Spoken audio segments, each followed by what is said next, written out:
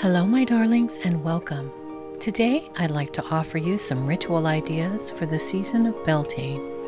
Let's do some magical crafting. There are a number of ways that you can celebrate the season or the day. Please feel free to use the suggestions that resonate with you and that work best with your space and your schedule. As always, you can take some of these ideas and customize them to fit your traditions and practices. Beltane falls between the spring equinox and the summer solstice, when the natural world is blooming. It's typically associated with creativity, prosperity, hope, fertility, and sexuality. Beltane celebrations include fire, fertility, and the return of life after winter. Beltane is a time to celebrate spring at its peak and the coming of summer. If you are an early riser, you may wish to greet the sun on Beltane. And if you're lucky enough to have a sunny Beltane, make sure to spend a few minutes appreciating the sun's rays during the day. This holiday is also time to honor deities associated with the forest, such as the horned god, and goddesses associated with motherhood, flowers, and agriculture. One such goddess from the Roman pantheon is Flora. Flora is the Roman goddess of grains and flowering plants, especially those that bear fruit. Spring, of course, is her season, and she evokes elements of a love goddess with its attendant attributes of fertility, sex, and blossoming. Flora had her own celebration for 3 days at the end of April called the Floralia. At the chariot races and circus games of the Floralia, it was traditional to let goats and hares loose, and lupines, bean flowers, and vetch were scattered, symbolic of fertility. These celebrations drew great crowds. Brightly colored clothes were a must, as were wreaths of flowers, especially roses. One of my favorite things to do at this time of year is to gather flowers. You can use flowers for several activities during this holiday season. I love putting them in my home to add fragrance and color, bringing the outside indoors a little bit. To honor the goddess, you can also create wreaths or flower crowns as well.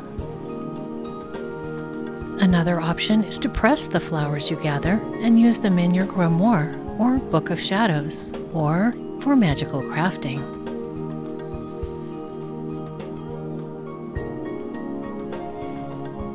Beltane was originally a Celtic holiday, and there's very limited information on the rituals they celebrated.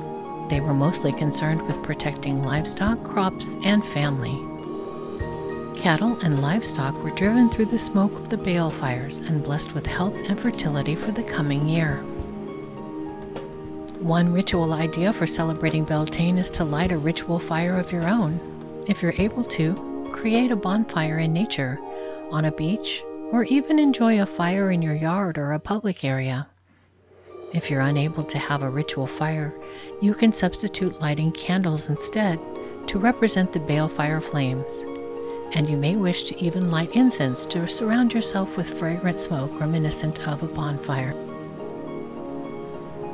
Another way to celebrate the holiday is to bake oat or barley cakes to honor the goddess responsible for flowering grains and fruits, or create a dish with whatever fruits are in season in your area.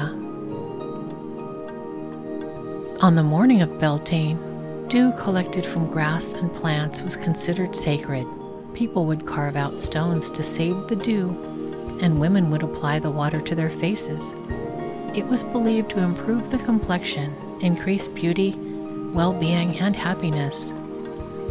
Most locations near water wells, lakes, and rivers were also cherished.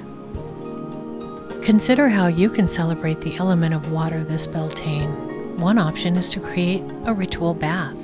If you've collected spring and summer blooms, you might wish to add them to a bowl of water to create a bath for your hands or feet, or go for the whole tub if you have access to one. You can also make rose water or other floral tinctures and potions. One way to celebrate Beltane is to dance around the maypole.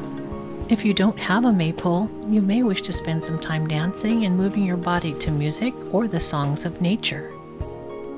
Another option is to create a smaller version of a maypole, using twigs and ribbon to symbolize this tradition on the holiday. The days surrounding the Beltane season are the perfect time to plan a garden and to plant a garden. What better way to celebrate fertility and the return of life after winter than to dig in the earth and plant some seeds?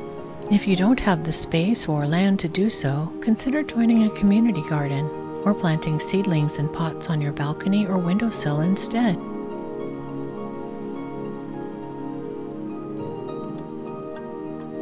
Beltane is a time of fairy magic, and the Queen of May can represent the Fairy Queen if you choose. Beltane sits exactly opposite of Samhain on the wheel of the year, and during both days, the veil between our worlds and the spirit world is thin. This is a good time to connect with the Fae if you wish to do so. You may wish to leave out an offering of bread and milk or something sweet for the Fae folk. Consider how the themes of fertility and the energies of fire resonate with you at this time. It may be that a colorful display on your personal altar feels right.